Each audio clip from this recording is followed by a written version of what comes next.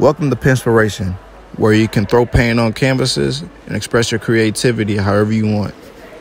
Usually people will get their DIY ideas on Pinterest, but here at Pinspiration, you can express your ideas any way you want to in real life.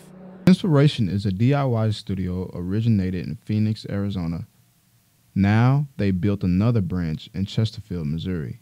We have a lot of different unique crafts that everybody can do. So unlike some other places where you might have to all do the same painting or the same project, Pinspiration has many options customers can choose from. The main attraction that's really popular is the splatter room. Based off of Jackson Pollock is really popular. You get to sling paint, and people from 2 years old to 90 years old really love it. They have a good time in there. The room is decorated with neon paint, and it also glows in the dark.